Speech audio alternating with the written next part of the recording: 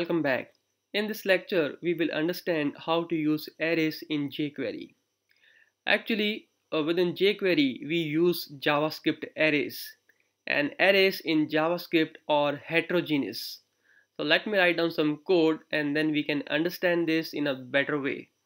So I can write where data equals to, and then I would say 10 India, and then I am writing false, and then 10.52, and then let me write alert and data. Let me save it. So now this is the syntax of declaring a single dimensional heterogeneous arrays in JavaScript. So what I mean by heterogeneous arrays? Heterogeneous arrays means we can have multiple type of data in a same array. So I have a whole number here, then I have a string here, then I have a boolean value, and then I have a fractional value. So I am using multiple type in a same array. In contrast, in homogeneous arrays, your data must be of same type, right? And by just writing alert, the name of your array, you can display the entire content of your array. So let's save this and go back to your home page, refresh your page. Now click on the make changes. See, you got the result, right? So you have 10 India false and 10.52. Now let's go back and make some changes in the code.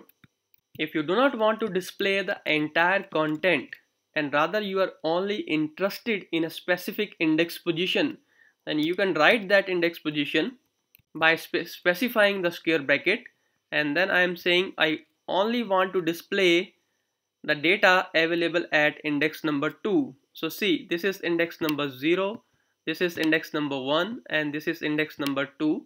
So at index position 2 we have a value false. So let's save it and run this code, and if I click on make changes, see, I got the result false, right? So let's go back. The other way of displaying array data is by using a for loop. So I can apply a for loop here, and I can write where I equals to 0, then I is less than data dot length, and then I plus plus, and here within a for loop I can write alert data of index position I. So let's save it. So what we are saying that we need to iterate our array right from the index position 0, and then we will display all the elements till end. So whenever you write data.length, so length is a property of arrays, and it means you are calculating how many elements are there in the array. So whenever you write data.length, so your JavaScript is going to calculate how many elements do we have. So right now we have 4 elements. So it means we have written here I is less than 4. So data.length means 4. So we are displaying all index positions one by one. So let me save it. Go back to your home page, refresh your page. Now click on make changes. So we got 10, then India, then false, and then 10.52. This is how we can display the array contents with the help of for loop.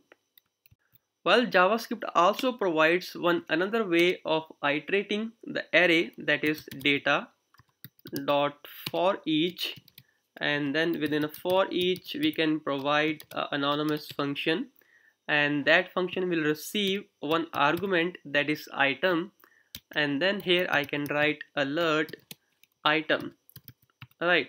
So let's save it. Let's understand the meaning of for each.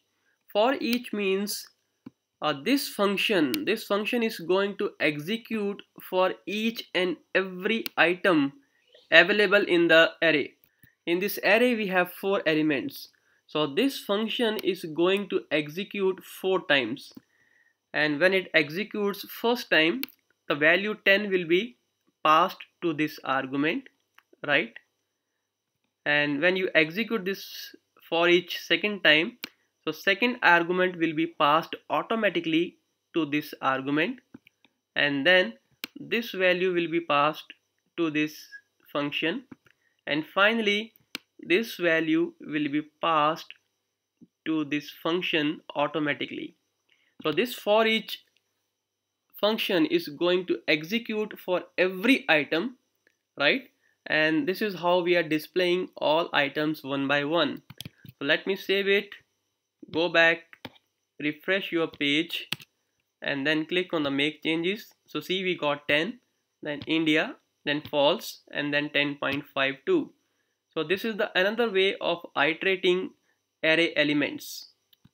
There are two very important functions of arrays, like I can say data.push, and then I can add a new element into my array. So whenever you write data.push and you are providing an argument, that value will be added automatically at the end of the array after 10.52.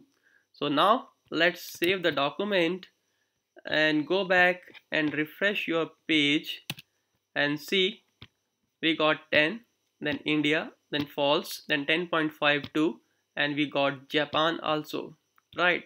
So this is how you can add elements into the array at runtime. And in JavaScript, you do not need to specify the size of your array.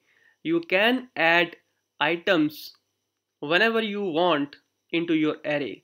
So just call again one more push method, and this time I am saying, let's say Australia, right?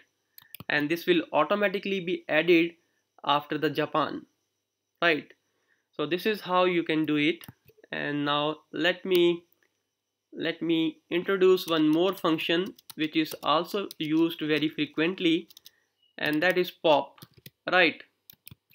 So the push function adds a new data at the end of the array, and the pop function will remove one item from the end of an array. So if I say data.pop again, so every time you call a pop method, you are removing one item. So whenever I call the first pop, 10.52 will be removed from the array. When I call pop again, the value false will be removed from the array. And let's iterate our array after removing two elements.